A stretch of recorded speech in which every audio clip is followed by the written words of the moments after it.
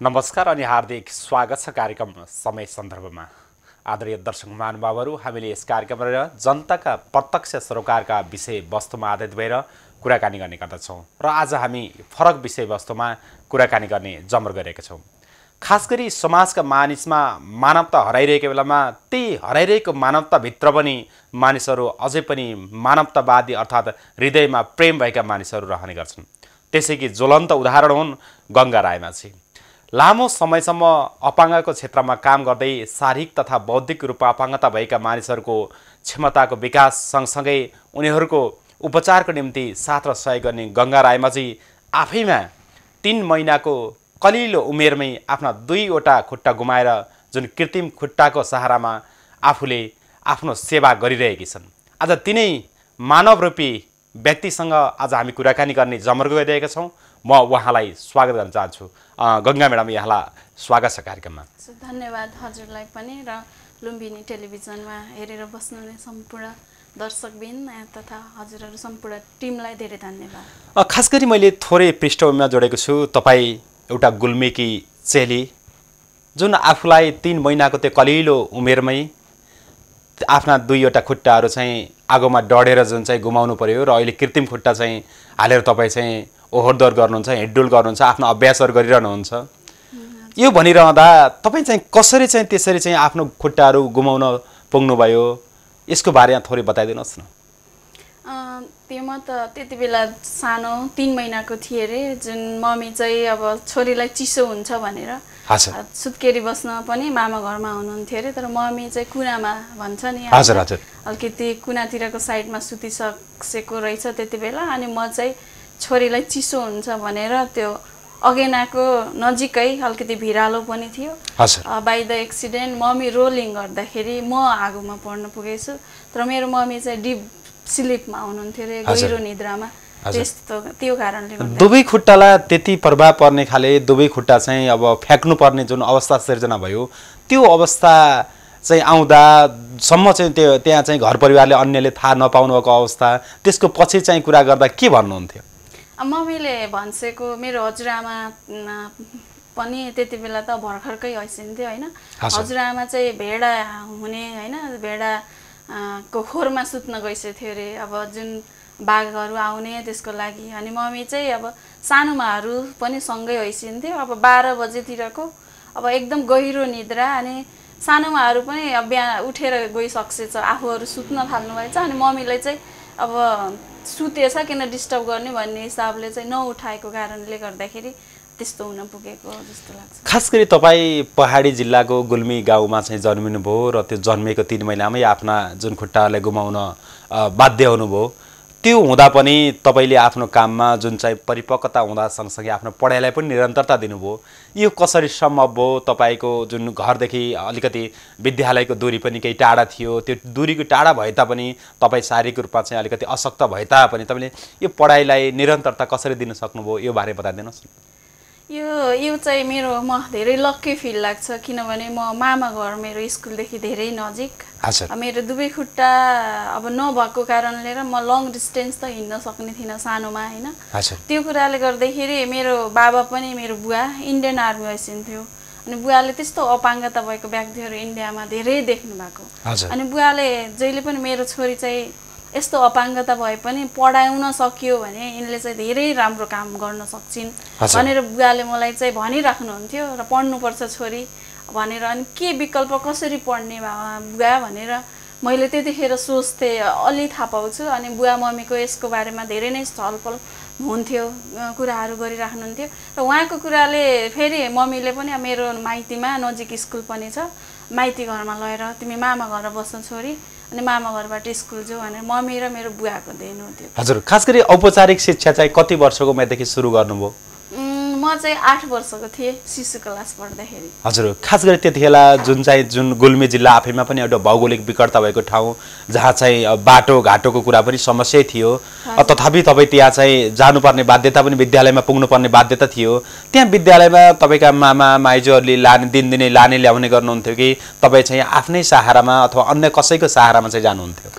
First day त मलाई मेरो मामाले बोकेर लानुभएको थियो, मैले स्कुल पनि चिनेको थिएन अनि धेरै बच्चाहरू झुमेर आउनुभयो अनि स्टुडेन्टहरू पनि टिचरहरू पनि।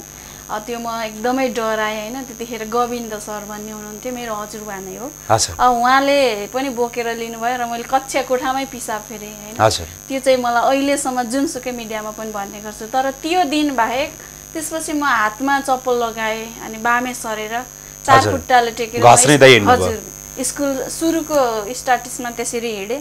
अनि पछि फेरि मैले घुँडामा मात्रै चप्पल लगाउन लाएँ। बाटोमा त्यसरी हिँड्दै गर्दाखेरि एकजना बाटोमै हिँड्ने अब कोही व्यक्तित्वले बुढा खालको हुनुहुन्थ्यो, वृद्ध अवस्थाको बुवाले चाहिँ नानी तिमीले चप्पल बानेर एउटा रस्सी बानेर हिँड त तिमी चाहिँ हिँड्न सक्छौ भनेर लगाइदिनु भयो। खोल्सातिर हुनुहुन्थ्यो अनि मैले त्यही नै उहाँको शब्दहरू फलो गरेँ अनि पछि म दैनिक घुँडामा चप्पल लाएर घिच्रेर स्कुल जाने। अब खास गरी विद्यालय पनि त्यहाँ अपाङ्ग मैत्री पनि थिएन, विद्यालय शौचालयमा जानुपर्ने थियो, दिनभरि बस्दाखेरि अनेक बाधा समस्याहरू चाहिँ तपाईँहरूलाई सिर्जना भयो र त्यहाँ चाहिँ जुन विद्यार्थीहरूलाई अलिकति चाहिँ अपाङ्गता भएका मान्छेहरूलाई जुन बेलाको जुन हेर्ने थोरै दृष्टिकोण पनि केही फरक थियो, त्यस्तो बेलामा पनि तपाईँले सङ्घर्ष गर्ने त्यो ऊर्जा त्यो प्रेरणा कहाँबाट प्राप्त भयो? त्यो त हेर्नु होइन, अब आफू अपाङ्गता भएपछि त्यस्तो कुराहरू त धेरै नै हुन्छन्, स्पेसल्ली गाउँमा होइन, भिलेजहरूमा। गाउँमा त त्यस्तो त्यति बेला त अब एजुकेसन पनि नहुने, अपाङ्गता भएको व्यक्तिहरूलाई देख्न बित्तिकै ढुङ्गाले हान्ने बच्चाहरूले मलाई पनि अब हजुर अनि शब्दहरू कस्तो अपाच्य शब्दहरू बोलिन्थ्यो भने मुखमै ढुँडीहरू आउने होइन। त्यहाँपछि यसरी ढुङ्गाहरूले हान्ने अनि त्यस्तो खालको व्यवहारहरूदेखि अनि सामाजिक तिरस्कारहरूका कुराहरू, यस्ता अपाङ्गलाई पढाएर केही गर्न सक्छ यसले भन्ने कुराहरू, यसले केही गर्न सक्दैन भनेर मेरो मम्मीले चाहिँ एकदमै डिभोटेड गर्ने कुराहरू होइन। त्यस्तो त अति नै त्यस्तो सङ्घर्षका कुराहरू थियो। हजुर तपाईँ अब त्यहाँबाट एससी परीक्षा पनि पास गर्नुभयो, त्यतिखेर चाहिँ एसएलसी भन्ने थियो जुन चाहिँ त्यतिखेर पास गरेपछि तपाईँले चाहिँ जुन सिएमए पढ्छु भन्ने कुरा पनि गर्नुभएको रहेछ, मैले त्यो थोरै जानकारी पाएको थियो। त्यो सिएमए पढ्नलाई तपाईँलाई उत्प्रेरित हुनुको कारण के, तपाईँ सिएमएतर्फ नै आकर्षित हुनुको कारण के? मलाई चाहिँ एकदमै समाजसेवा गर्न मन लाग्ने। हजुर मैले एक हिसाबले सोच्दाखेरि कमर्स पढ्यो भने त व्यवस्थापकीय कुरा मात्रै त जानिन्छ होइन, तर एउटा सिएमए पढ्यो भने एउटा अपाङ्गता भएको व्यक्तिले पनि, मैले जब सानैदेखि पढ्दै जाँदाखेरि जुन अपाङ्गता भएको व्यक्तिले पनि गर्न सक्छ कि यो काम चाहिँ गर्नै पर्छ। मैले यतिसम्म जुन गाउँमा बस्दा पनि मैले पछि त भारी सारी बोक्ने, रुखसुख चढ्ने सबै कुराहरू गर्न। तपाईँ रुख पनि चढ्नु भयो? हजुर रुखमा चढ्ने, अब यस्तो बेडुलाहरू आफै टिपेर खाने। यो भिडियो देख्नुभयो भने मेरो मामाहरू सबैले हेर्सिन्छ गाउँमा, हजुरआमाले पनि होइन, घाँस काट्ने अब पिस्ने कुट्ने सबै कामहरू मैले कोही बेला त फेसबुकमा पनि अपडेट गरिरहेको हुन्छु। घुँडामा चप्पल लगाएपछि मैले भारी घाँसको भारी पनि बोक्थेँ। त्यसपछि त्यस्तो गर्न सक्ने मान्छेले सिएमए पनि पढिन्छ। मैले त मलाई एकदम पढ्न मेरो ड्रिम्स चाहिँ डक्टर पढ्ने थियो, तर आफ्नो आर्थिक अवस्था चाहिँ त्यो पढ्नको लागि त म सक्षम थिएन, मेरो फ्यामिली पनि अब सक्षम थिएन। तर डक्टरै पढ्न किन पर्छ र समाजसेवा जेबाट गरे पनि हुन्छ, मलाई चाहिँ सिएमए पढाउनुपर्छ बुवा भनेर मैले नै जुन मेरै त्यो सामाजिक काम गर्ने हिसाबको कारण सिएमए पढ्यो भने सामाजिक रूपमा चाहिँ सम्बन्ध कायम गर्न सकिन्छ, सामाजिक चाहिँ वर्कर भएर चाहिँ काम गर्न सकिन्छ भन्ने तपाईँको मानसिकता थियो। जुन तपाईँले सिएमए पनि राम्रै नम्बर लिएर पास उत्तीर्ण हुनुभयो र त्यसपछि तपाईँ चाहिँ जागिरको सिलसिलामा जागिर पनि गर्नुभयो। पहिलो दिन त्यो जागिरमा जाँदा तपाईँलाई कस्तो अनुभूति भयो? यो जागिर खान त पहिला त्यो सिएमए पनि पढाउने त मेरो बुवाले एकदमै मनाइ नै गर्नुभएको थियो, पढाएर यसले के गर्छ। बुवाले चाहिँ सिएमए पढाउन हुन्न भन्नुहुन्थ्यो? मान्नु भएन, खुट्टा नभएको व्यक्तिले सिएमए पढेर कामै गर्न सक्दैन, फिल्डमा गएर काम गर्न सक्दैन। बरु तिमीलाई चाहिँ छोरी तिमी टिचर हुन बेच्छ, तिमी जहिले पनि टिचर भएपछि त जसरी नि सजिलो तरिकाले काम गर्न सक्छौ, तिमीले चाहिँ कमाएर के खान्छौ त, अनि सिएमए पढेर तिमीले जागिर पनि पाउने भनेर मम्मीलाईसम्म बुवाले इन्डिया जाँदाखेरि बाटोमासम्म भन्छेको, सुनौलीसम्म मम्मीलाई पनि नदिसेको। तर मैले बुवाले इन्कार गरिसकेपछि म प्रशासनमा, त्यति बेलाको प्रमुख जिल्ला अधिकारी हुनुहुन्थ्यो नेत्र प्रशासनमा, उहाँले पनि सहयोग गर्नु, तपाईको नजिकको मान्छे। हजुर अनि दानबहादुर केसी सर हुनुहुन्थ्यो, अर्जुन बोर्डिङको प्रिन्सिपल सर, जुन उहाँकै बोर्डिङबाट मैले त्यस्तो व्यक्तित्वहरू चिन्न पुगेको दानबहादुर केसी सरको थ्रु। अनि म प्रशासनमा गएर सिडे बाबासँग बेसरी रोएँ। बाबाले मलाई एक त मैले बाबै भन्छु, मेरो धर्म गड डटर भन्नुहुन्छ बाबाले, उहाँको 2टा छोरी छ, तर मलाई समेत 3टा छोरी बनाउनु भएको छ हैन। र अहिले पनि मैले बाबालाई भेटिरहेको हुन्छु टाइम मिल्यो भने। तर बाबाले धेरै विश गर्नुभयो अनि बाबासँग गएर रोएँ, बाबा मलाई त अब गाउँ जानुपर्ने भयो, मलाई बुवाले पढाउनु भएन, यस्तो अपाङ्गले पढेर जागिर पनि गर्न सक्दैन, यसलाई जागिर पनि पाउन्न भनेर मम्मीलाई पनि इन्कार गर्नुभयो। र म के गरौँ भनेर अब यो खुट्टा लगेर कहाँ फाल्ने लगाइसकेको थिएँ फेरि। हजुर, कृत्रिम खुट्टा चाहिँ लगाइसक्नु भएको थियो। हजुर, उही बाबाकै थ्रु पोखराको दानबाज सरको कारण र नेत्रप्रसाद शर्माको कारण। अनि बाबासँग भनेपछि बाबाले त्यतिखेर तत्कालीन फेरि टेक्निकल पनि थियो सिएमए पढ्ने बबिता फर्मामा त्यहाँको शेरबहादुर थापा हुनुहुन्छ सर, उहाँलाई बोलाइस्यो। अनि बाबाले बोलाएर शेरबहादुर सरसँग रिक्वेस्ट गरेर मलाई टेक्निकलले फ्रीमा फी नलैकिन एडमिसन फी नलैकिन मलाई पढाउनु भयो। त्यसरी पढेँ। तपाईँ सिएमए त्यसरी घरभित्रैबाट सङ्घर्ष गर्दै जुन सिएमए पढ्नुभयो, सिएमए पछि तपाईँ पुनः चाहिँ जागिरको सिलसिलामा पनि तपाईँ जानुभयो। त्यो पहिलोचोटि जागिरको दिन जुन हस्पिटलमा छिर्दा तपाईँलाई कस्तो अनुभूति भएको थियो? जागिर भन्दा पनि त्यहाँ त सिएमए पढेपछि त्यो हस्पिटलमा चाहिँ ओजिटी गर्नुपर्छ। 3 महिनाको ओजिटीमा चाहिँ म एकदमै जहिले पनि कहाँ कस्तो काम गर्ने, अब यो काम त मैले गरिराख्नुपर्छ, म एक्टिभली लाग्थेँ। अनि मलाई त्यतिखेरको तारानाथ पौडेल डाक्टर साहब हुनुहुन्थ्यो हैन, अनि नेत्र बाबाले पनि तिमीले जागिर त्यहीँ खानुपर्छ भन्नुहुन्थ्यो। बाबाको तारानाथ पौडेलको एकदमै राम्रो सम्बन्ध थियो हैन। तर मैले काम राम्रो गर्थेँ कि डाक्टर तारानाथलाई एकदम इन्स्पायर्ड गराउँथेँ कि म स्ट्यान्डिङमा पनि मैले ओटीहरू हेल्प गरिदिने बेला बेलामा, जुन मोडेल हस्पिटलको जान्थ्यो हैन। अनि त्यहाँ पनि अब कस्तो खालको काम मेरो लागि सुइटेबल हुन्थ्यो, मैले इमर्जेन्सी पनि गरेँ त्यति बेला हेर्छु। अनि मैले अब फार्मेसी भनेको त्यो डिस्पेन्सरी हुन्थ्यो त्यो पनि, अनि सर्जिकलमा पनि धेरै ठाउँ सबै काम गर्नु पर्थ्यो नि त हैन। तर मैले त्यो गर्नुपर्ने भित्रको ओटी पनि भित्र वार्डमा पनि पेसेन्टहरूको सेवा गर्नुपर्ने सबै काम गर्थेँ हैन। तर त्यो डाक्टर तारानाथले तिमीले चाहिँ सबै काम गर्न सक्छौ भन्नुभयो। अनि जब मेरो 3 महिनाको ओजेटी सकियो, मेरो पढाइ सकियो हैन, त्यसपछि मलाई हस्पिटलले डाक्टर तारानाथ पौडेलले आफै बोलाइसक्यो। हजुर, जे जागिर चाहिँ हस्पिटलमा गर्ने मौका पाउनुभयो। तपाईँ जागिर गरे सँगसँगै तपाईँ फेरि चाहिँ जागिरबाट पलायन भएर अब चाहिँ जुन म जस्तै मान्छेहरूको अर्थात् चाहिँ शारीरिक रूपमा अपाङ्गता होस् वा अथवा चाहिँ मानसिक रूपमा चाहिँ अपाङ्गता भएका मानिसहरूको चाहिँ सुरक्षा गर्नुपर्छ, सेवा गर्नुपर्छ भनेर तपाईँले जुन आशा अपाङ्गता केन्द्र चाहिँ खोल्नुभयो। यो आशा अपाङ्गता केन्द्र खोलेपछि आफ्नो जागिरलाई पनि छोड्नुभयो। त्यो जागिरलाई छोड्दा तपाईँको जुन पारिवारिक कुराहरू त चाहिँ बुवाले थ्याक्नुहुन्थ्यो होला, तपाईँको चाहिँ आर्थिक कुरालाई कसरी चाहिँ अगाडि बढाउनु भयो? यस्तो गरेँ, सुरुमा मैले 6 वर्ष आशा अपाङ्गमा भोलिन्टियर गरेँ, तर गभर्नमेन्ट हस्पिटल चाहिँ छोडिनँ। मेरो तलब चाहिँ थोरै थियो गभर्नमेन्ट हस्पिटलमा हैन, तर पनि त्यही तलबमा मैले चाहिँ सामाजिक सेवा 6 वर्ष जब आशा अपाङ्गको पहिलो फ्लोर बनाउन जरी मैले तलब बिना नै मैले संस्थामा काम गरेँ। अनि मैले धेरै लिङ्केजहरू गरेँ। त्यति बेलाको न्युजिल्यान्डको रब बुकानन हुनुहुन्थ्यो हैन, उहाँ चाहिँ मेन डाइरेक्टर पनि न्युजिल्यान्डको, अनि उहाँसँग भेट हुन पुगेँ। अनि हामी चाहिँ यता आशा अपाङ्ग चाहिँ मैले स्लोली ग्रोन अप गराएँ। अनि गराइसकेपछि आशा अपाङ्ग ग्रोन अप भएपछि त मलाई त्यहाँ म्यानेज गर्नको लागि त सजिलो भयो। अनि आशा अपाङ्गमा फेरि विदेशको धेरै डोनरहरू आउनुभयो, तिमीलाई चाहिँ सरकारी हस्पिटल छोड्नुपर्छ, तिमीलाई हामीले यति तलब दिन्छौँ, तिम्रो चाहिँ त्यहाँभन्दा डबल तलब हुन्छ, तिमी चाहिँ आउनु पर्यो, नत्र यो संस्था चाहिँ राम्रो गर्न सकिन्न भन्छौ। अनि उहाँले त्यसरी 6 वर्ष समाजसेवा गरेपछि भोलिन्टियरमा अब उता सरकारी हस्पिटलमा बिदा हुन बित्तिकै त म रातिमा त रातभरि मैले आशा अपाङ्ग काम गर्थेँ। अनि विदेशीहरू आउँदाखेरि वेलकमदेखि कुरा, कम्युनिकेसनका कुराहरू, कोअर्डिनेसनका कुराहरू हैन, लिङ्केजका कुराहरू, फन्डिङका कुराहरू मैले त्यो बेला गर्थेँ रातिमा आशा अपाङ्गमा हैन। दिउँसोमा आफ्नो जागिर गर्ने, रातिमा गएर चाहिँ आशा अपाङ्गता केन्द्रको चाहिँ काम गर्ने। हजुर, जुन आशा अपाङ्गता केन्द्रमा अहिले पनि तपाईले चाहिँ फाउन्डर म्यानेजरको रूपमा चाहिँ त्यहाँ रहनु भएको छ र जुन आशा अपाङ्गता केन्द्र चाहिँ माथि उकास्नको निम्ति तपाईले हर ठाउँमा चाहिँ दौडिरहनु भएको छ। तथापि अहिले चाहिँ त्यहाँको अवस्था के छ, त्यहाँ कतिजना चाहिँ मानिसहरू हुनुहुन्छ जहाँबाट सेवा लिइरहनु भएको छ? हजुर, त्यहाँ त सुरुमा सबैभन्दा पहिला अहिले पनि मैले त्यहाँको संस्थापक उपाध्यक्षमा रहेर त्यहाँको म्यानेजमेन्ट व्यवस्थापकीय हेर्ने गर्छु र म सहित 8 जना कर्मचारीहरू हुनुहुन्छ हैन। म हिँड्दाखेरि मेरो भाइ त्यहाँको हामीले त्यही नै राखेर पढाएर अनि उनलाई त्यही नै जब दिएको भाइहरू, अनि उनी पनि म जस्तै अपाङ्गता भएको भाइ छन्, अमृत रजाली, उनी त्यहाँ बस्छन्।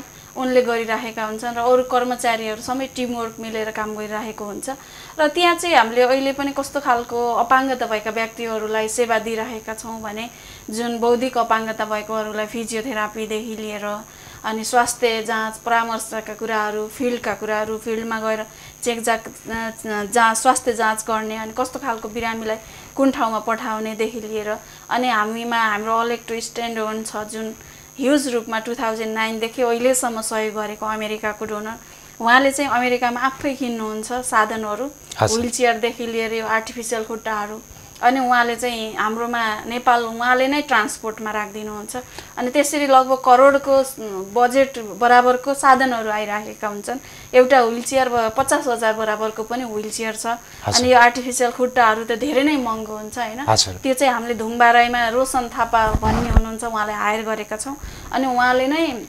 धुम्बाराईबाट सेवाहरू दिइरहेको हुनुहुन्छ खुट्टाहरू बनाइदिने हामीले चाहिँ पेमेन्ट गरिरहेका हुन्छौँ न्यूनतम रूपमा जस्तो सरलाई अब यो कास्टहरू मेजरमेन्ट गर्नुपर्ने कुराहरू भित्रका प्लास्टरहरू किन्नुपर्ने हुन्छ त्यस्तो खालको चाहिँ आशा अपाङ्गले तिरिरहेको हुन्छ जुन 19,000 अझै 19,000 चाहिँ उहाँको लेबर चार्ज र उहाँको मेटेरियल खरिदको लागि र अरू चाहिँ हामीलाई गुल्मी जिल्ला समाज युके हुनुहुन्छ जुन 2011 देखि अहिलेसम्म जुन संस्थापक अध्यक्ष ओम काउसाको नेतृत्वमा अहिलेको तत्कालीन अध्यक्ष आज सर आउनु भएको छ वीर बलाल सर तर उहाँको पारिवारिक अब दुर्घटना भनौँ हैन उहाँको अब कार्यव्यस्तताको कारणले गर्दा आउन सक्नु भएन उहाँ चाहिँ त्रिवेणी जानुपर्ने भएको कारणले आउनु भएन जस गुल्मी युके समाजले चाहिँ तपाईहरुलाई मनज्ञ चाहिँ सहयोग गरिरहेको छ हजुर अनि क्यानाडामा एकजना वृद्ध एकदमै 96 इयर्स ओल्ड हुनुहुन्छ I can remember him by English because his name is the Gail and Gord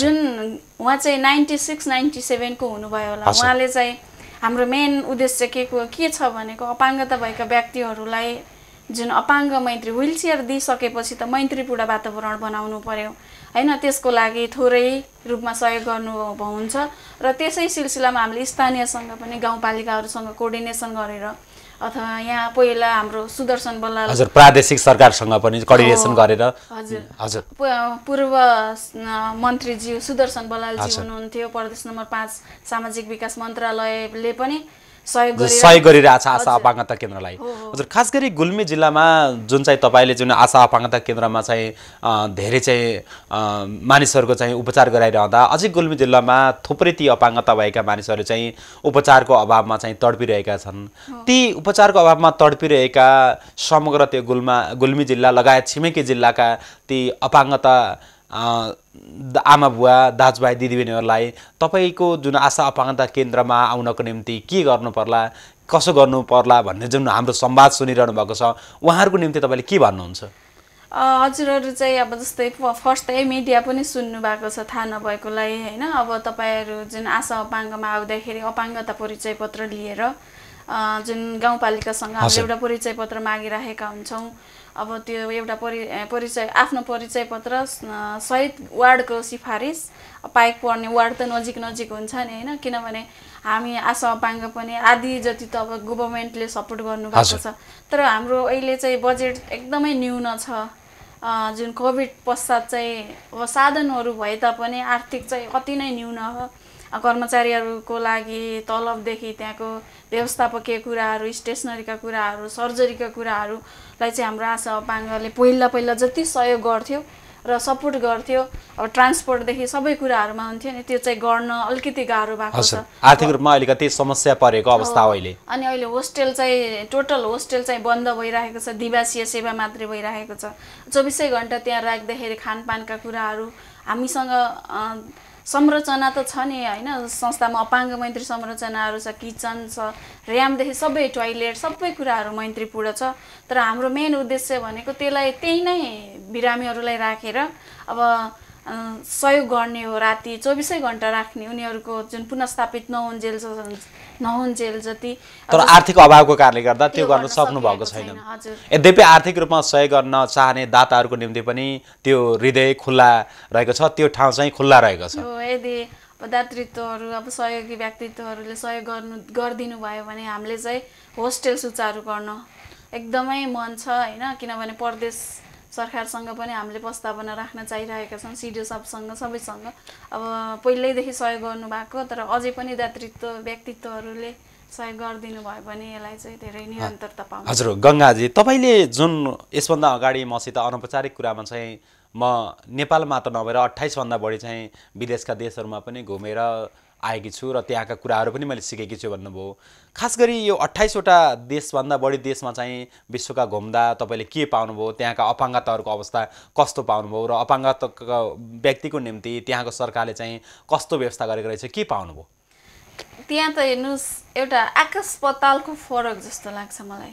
हाम्रो देशको अवस्था र त्यहाँको अवस्था चाहिँ तुलना गर्न मिल्ने अवस्था छैन, किनभने nobody feels disabled के। I'm also not feeling at all disabled because I can do everything for myself. किनकि I can drive the car, I can drive the scooter, but I can drive the scooter as well here, but not every places. अनि अपाङ्ग मैत्री संरचनाका कुराहरू भन्नुहोस् न। अब अपाङ्ग मैत्रीका संरचनाहरू हाम्रोमा त we are just talking, government talking, but never action done. हैन, we always feeling disabled. हैन, किनभने संरचना अपाङ्ग मैत्री संरचना नहुनुको कारणले त्यो बेरियरले चाहिँ हामी मेन अपाङ्गता भइएको। तर उहाँ बाध्यता सिर्जना गरिएको छ, त्यहाँनिर बाध्यता सिर्जना गरिएको छ। जस्तै आज यो लुम्बिनी टेलिभिजनमा पनि म यहाँको स्टेपहरू चढ्दै गर्दाखेरि तपाईलाई कति गाह्रो भयो होला त्यो? म विकास भाइले गाह्रो भन्दा पनि मैले चाहिँ अरू अपाङ्गताहरूको लागि सोचे। व्हीलचेयर युजर अपाङ्गताहरू यहाँ आउनुहुन्छ कि नै, अथवा कुनै अपाङ्गता भएको व्यक्तिहरूले यो यस्तो स्पेसल्ली अपाङ्ग व्हीलचेयरहरू, दृष्टिबिनहरू त हिँड्न बरु डोराएर पनि सक्छ, तर मैत्रीपूर्ण चाहिने भनेको व्हीलचेयर युजरहरूलाई हो। यद्यपि हामीले चाहिँ खास गरी लुम्बिनी सामुदायिक टेलिभिजनले जुन शारीरिक रूपमा चाहिँ अपाङ्गता हुनुहुन्छ उहाँहरूको निम्ति हामी चाहिँ फिल्डमै गएर ठाउँमै गएर चाहिँ रिपोर्टहरू बजाउने चाहिँ गरिरहेका छौँ। यद्यपि आज तपाईँ अब समय अनुकूल परेर यहाँ आउनु पर्यो, त्यसको निम्ति हामी चाहिँ फिल्डमै गएको पनि जानकारी गराउन चाहन्छौँ तपाईँलाई। होइन, त्यो त छँदैछ, तर हामी जस्तो अपाङ्गता भएको व्यक्तिलाई त we like to see the infant and live television. होइन, अब यस्तो टेलिभिजन छ, यो सिनहरू हेर्न मन छ, हजुरहरूलाई भेट्न मन छ, तर त्यो हाम्रो लागि भनेर धाएर आउनुभन्दा हामी पनि हजुरहरूलाई धाएर आउँदा हजुर फरक वातावरणको फरक चाहिँ मनस्थिति हुन्थ्यो त्यो। हजुर, जस्तै आज आएर कति ह्याप्पी भएँ म, होइन, तर म त सक्छु, तर मैले नसक्ने हामी अपाङ्गताहरूको लागि। तर विदेशमा हेर्नुहोस्, हाम्रो लागि चाहिँ अपाङ्ग होइन, उहाँहरूको सिट हुन्छ, गाडीमा लिफ्टहरू हुन्छ। अब जुन बसमा पनि ठ्याक्क लिफ्ट आइदिन्छ अनि सरर लैदिन्छ। व्हीलचेयर म त कहिले, हामी त व्हीलचेयरबाट झर्नु पर्दैन। अनि त्यस्तो मैत्रीपूर्ण छ कि बाटो पनि त्यसरी नै बनेको हुन्छ, पार्किङ अपाङ्गताहरूको लागि त्यसरी बनेको हुन्छ। होइन, विदेशका कुरा त नगरौँ, तर हामीले यदि हाम्रो आँगन घरमा पनि भोलि हामी अपाङ्गता हुन्छौँ, हामी वृद्ध हुन्छौँ भनेर हामीले बनेका संरचनाहरू सोचिरहेका हुँदैनौँ, त्यो चाहिँ फरक छ। हाम्रो सोच्ने क्षमतामा अलिकति चाहिँ पछाडि परेका छौँ। त्यसको अर्थ तपाईँ अहिले वैवाहिक जीवनमा पनि बाँधिनु भएको छ र जुन वैवाहिक जीवन पनि तपाईँ चाहिँ हामी नेपाली भन्दा पनि एउटा विदेशी नागरिकसँग चाहिँ जुन तपाईँ वैवाहिक जीवनमा बाँधिनु भएको छ, खास त्यसको बारेमा जानकारी गराइदिन मिल्छ? तपाईँ खास गरी अब जुन चाहिँ कुन देशका नागरिकसँग कोसँग चाहिँ विवाह बन्धन बाँधिनु भयो, कति भयो समय, र त्यहाँ जाँदा आउँदाको अवस्था के छ अहिले?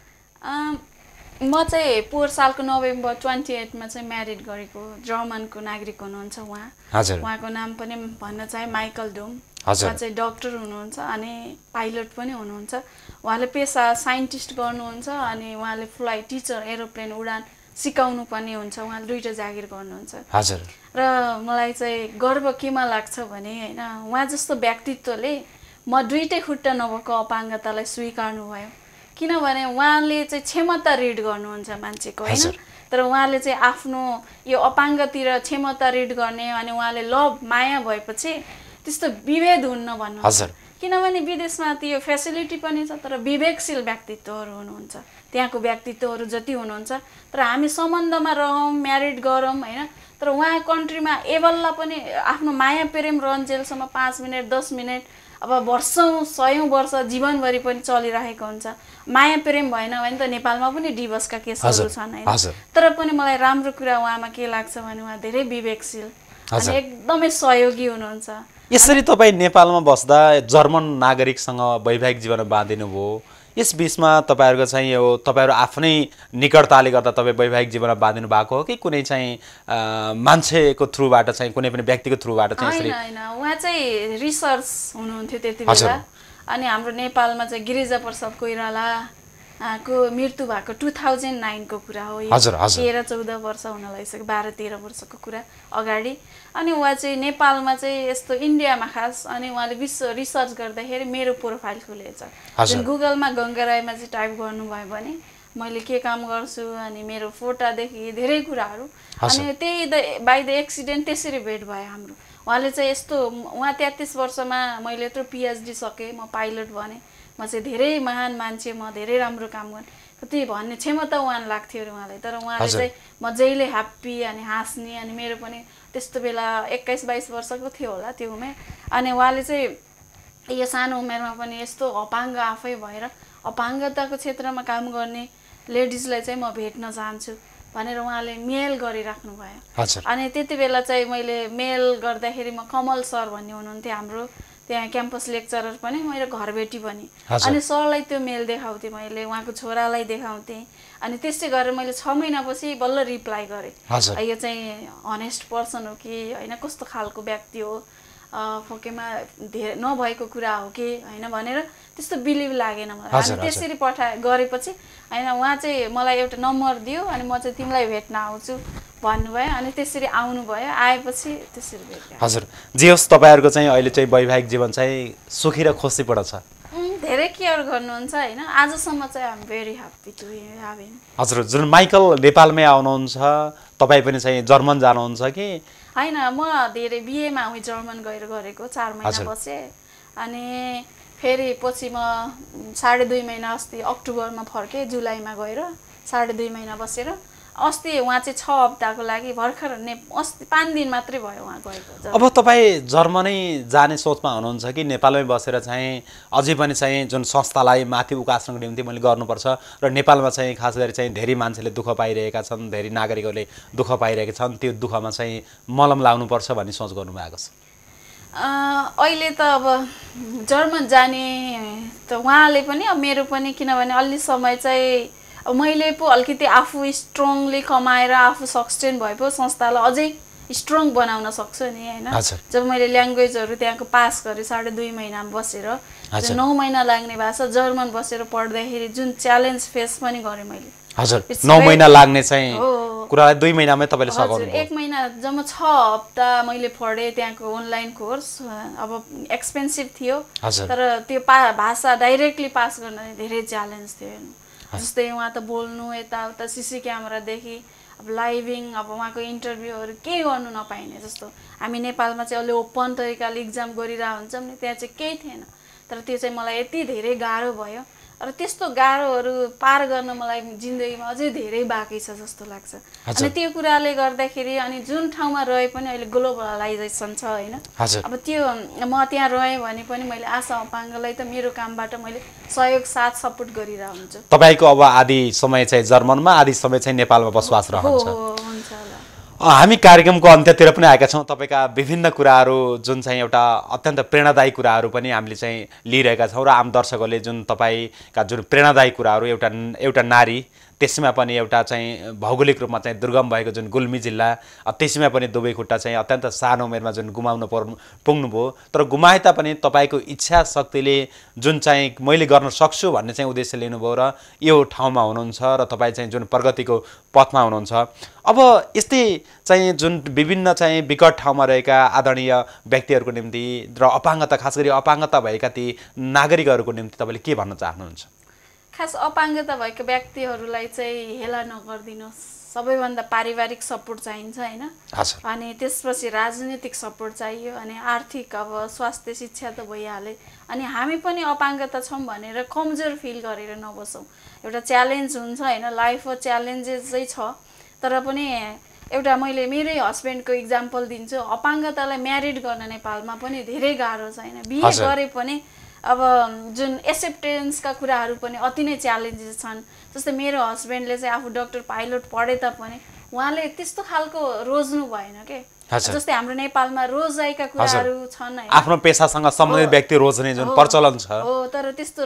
रोज्ने प्रचलन छ त्यसमा डाक्टरै अपाङ्गताले पढे पनि तर अपाङ्ग चाहिँ एक्सेप्टेड छैन नेपाली व्यक्तित्वहरूको लागि व्यक्तिहरूको लागि फ्यामिलीले चाहिँ सपोर्ट छोरा मान्छेको सपोर्ट नगर्दिने हैन त्यस्ता कुराहरूदेखि धेरै हामी चाहिँ आफ्नो मनोबल जब सबै कुराहरूले पारिवारिक आर्थिक राजनीतिक कुराहरूले गर्दा हामी चाहिँ एकदम पछाडि परिएको हुन्छ त्यसले चाहिँ हामीलाई चाहिँ मानसिक पनि अलिकति कमजोर बनेको हुन्छ आफू आफैमा तर हामी चाहिँ अपाङ्गता भएको व्यक्तिहरूले आफ्नो आत्मबल एकदमै अगाडि बलियो बनाउनुपर्छ अनि सधैँ सङ्घर्ष गर्नुपर्छ अनि त्यो भयो भने आफू सकभर बाहिर निस्किन सक्नुपर्छ हाम्रो त अपाङ्गता व्यक्तिहरूलाई घरमै एउटा थुनेर राख्ने जुन प्रचलन छ एउटा सीमित घेराभित्र राख्ने एउटा प्रचलन छ त्यसलाई चाहिँ अब बाहिर व्यापक दायराभित्र चाहिँ ल्याउनु पर्छ र समुदाय समाजका आम नागरिकहरूले चाहिँ उहाँहरूको निम्ति पुश गर्नुपर्छ अनि माया सबैभन्दा अनि अवसरहरू दिनुपर्छ हैन अनि स्वास्थ्य शिक्षामा